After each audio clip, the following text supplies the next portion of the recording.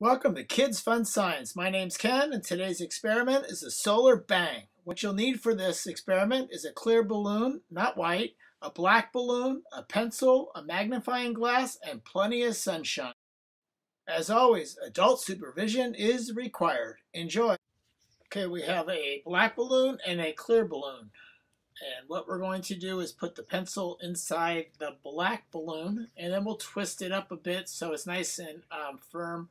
And then put the black balloon inside the clear balloon, wiggle it around, twist it a little bit so it fits nice and tight in there.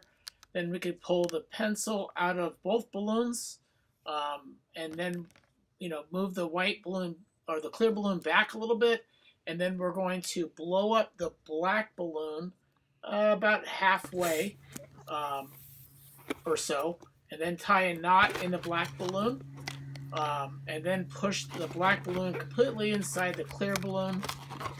And now we're going to, once we get that in, all the way in, then we're going to blow up the clear balloon to about full size, maybe 3/4 full size.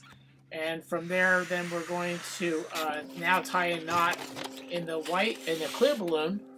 And then once that's there, you can see that both balloons have knots in them. And then we're going to grab our magnifying glass. And what we're going to do is point it facing the sun right towards the balloons. And, get to that nice pitch. And it should pop. Here it is in slow motion. One more time. And there you go. Look in the description to see how it works. And remember to like and subscribe. I hope you enjoyed. Bye.